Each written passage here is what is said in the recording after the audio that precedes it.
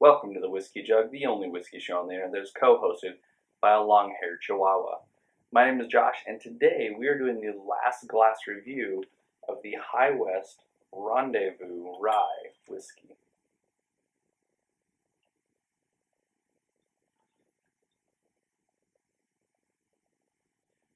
So what we've got here in the Rendezvous Rye is a blend of an old rye and a young rye. The young rye is a 95.5 MGP rye. So that is actually what you have in a bottle of this. It's that 95% rye, 5% malted barley rye whiskey. And I don't know if this is exactly 6 years, but that's going to create the base that's in this. Then the second rye that they add to it is a 16-year Barton rye, which is 80% rye, 10% corn, and 10% malted barley, which they did actually release as their 16-year rye. Now, this 16-year Rocky Mountain rye doesn't exist anymore. It's not in the distillery. It's not anywhere that you can easily find it. And so this one is a bit of a unicorn. You can still find it. I know I've seen some people on forums that picked it up randomly and just off the beaten path kind of places, gathering dust. It's not going to be something that you're going to just come across in like Bevmo or anything like that, since they don't sell it anymore. They are still using some of these old 16-year-old and so on Barton ryes, but they're using them a lot less. And you can tell that because when you compare something like this, which is an old one, so this right here, this is a batch 11, bottle 701. When you look right down here, it's got the 2008 double gold San Francisco Spirits Award. So this is actually, batch 11. This is something that I picked up when I was living in Utah. So this bottle I picked up sometime around 2009-ish. What they used to make this, at least the levels, because even though High West is really good about disclosing what's in the bottles, the levels, for obvious reasons, they don't disclose. And so the reason I know that it is different is because if you taste something like this, the batch 11, it is a lot richer than, say, something like this, which is the batch 13F24, bottle 733. So now this does taste quite a bit different. You can see that I've already had a sip, plus I've had a couple other bottles in between. But this one I decided to open up just a little while ago and do the to really go through the old bottle of it. So what we're going to do is we're going to actually taste this one, and then we're going to compare it to this one. So let's start with the batch 11. You want to sniff that first? Yeah, okay. She likes it. So right off the bat, we get a lot of rye, get a lot of dill, a little bit of caramel in there, some dark fruit leather, like if you ever had the strawberry, cherry, dark fruit compote mix fruit leathers. Those are really, really good, by the way. That's the kind of aroma. Wood, some citrus has come in there, little pepper, little leather. When I originally opened up this bottle, there was a lot more of the sweetness in there. There was a little bit of vanilla, there was a little bit of, the caramel was a little bit higher, but now, and about, looking back through my notes, getting about halfway through the bottle and going down, the more spicy aromas, the rye, the earthiness from like the wood and the dill, those all started to come up a lot more. So those are the things that came up much more as we were hitting about that halfway mark. And from there, they've really taken over, but in a really, really good way. Now let's go for the taste. So, on the flavor, or on the palate, the rye, again, very, very dominant. Dill, the wood has moved up quite a bit from where it was when it first opened.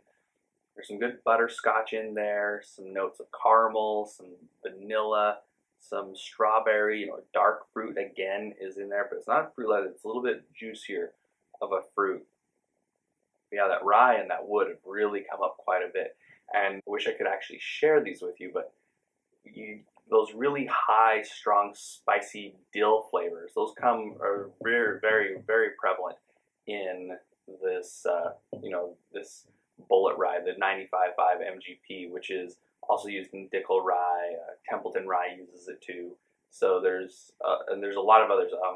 Willet even used it for a while. So there's a lot of brands that have used it. So that dill pickle kind of flavor, really strong notes come from here. Now those woody notes don't come from, something like this. It's a little bit younger.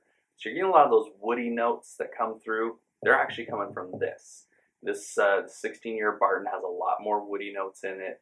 A lot more of the vanilla and the caramel coming through from this as well. It's a lot more complex. And a lot of that stuff, as it's been, working its way towards empty, or as I've been working its way towards empty, have really started to come out and really take over and add much more to it. So let's hit the finish, and then we'll do a comparison. On the finish, it's very rye and oak. There's citrus in there, pepper. There's this strange sweetness that's a little, I want to call it like sherry-like. It's like a dark fruit sweetness in there that mixes in really nicely with everything else. Very complementary. It's something that has, it's a little, a little something extra. So even looking at the back of these bottles, they're actually quite in the front is exactly the same. I know you're probably not going to be able to see it, but on the back, they've got a different, the horse from the front is on the back here. On the back of this one, the new one, they've got the High West logo. And even the wording back here is different too. They've changed that. You want down? All right, I'm losing my co-host. Okay, so let's do a little side-by-side here. I've already done this before sitting down to film it, so I know I'm ruining some of the TV magic there, but the YouTube magic, but we're going to do that.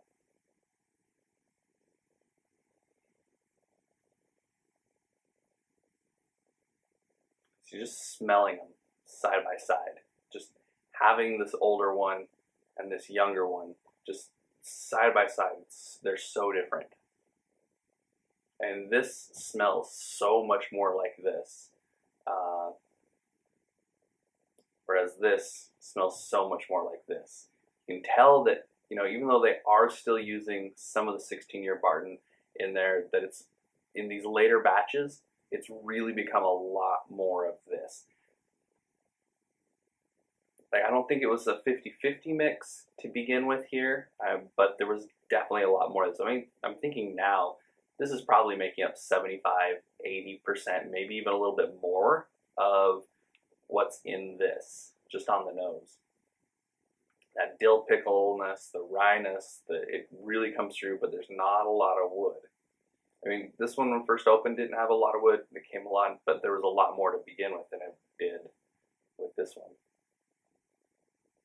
It's not nearly as complex, not nearly as robust. Still smells great, still has a great aroma to it. Yeah, it's not as sweet. There's not as much of the caramel and vanilla, butterscotch, those kind of darker sweet notes. So let's move to the palate.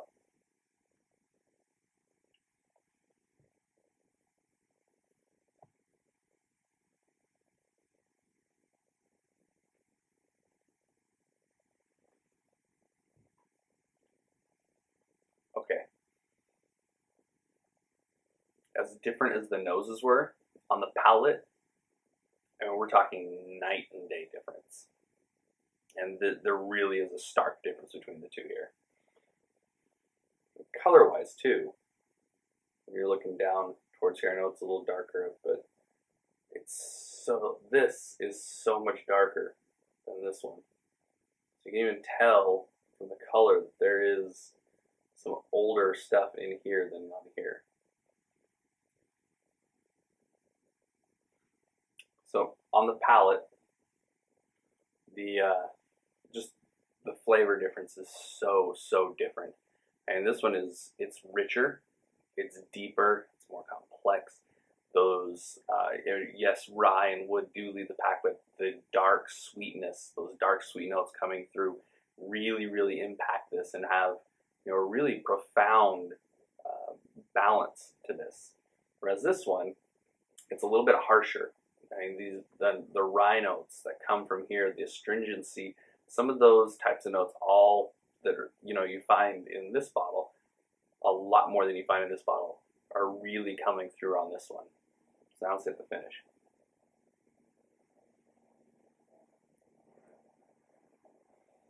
Yep, the rye, the oak, really good, nice sweetness, little citrus pop.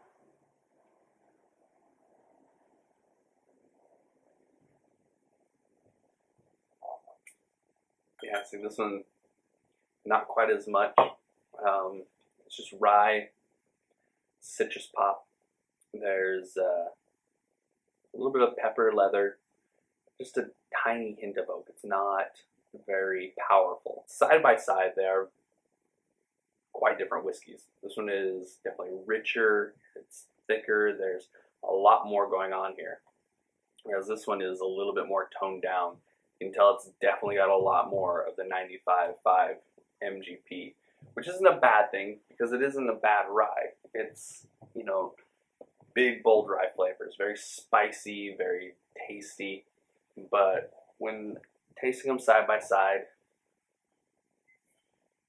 there's just no comparison. This older stuff is just ridiculously good. So if you come across any of these older bottles, something that if you happen to find any that are, you know, down here in the singular, the double digits like this one, get it. When I was living in Utah, you know, this is where, when I had grabbed one of these bottles, I mean, we were drinking this stuff since batch 1 and 2, 3, 5, 7. Like we went through a lot of the High West stuff, being Utah natives, and it was all really good stuff. Like from day one, it blew us away just how good it was. And this is still really, really good stuff. I don't want to, you know, disparage High West at all, because they really do put out some really high quality stuff. But for this one, for the batch 11, I originally gave it a 91. And I'm actually going to keep it right there to 91. And it did get a little bit richer, but it did lose, you know, while some of those more savory and spicy notes went up, some of the sweeter notes went down, some of the sweeter notes almost disappeared. So it was a good shifting, balancing act between them. And at the end of the day, it's in the 90s, so it's still in that upper echelon of whiskeys. This is really good stuff. If you find the older ones, if you can come across them in the liquor store or anything, make sure to grab them. This is the Whiskey Jug. I'm Josh. High West Rendezvous Rye. Cheers.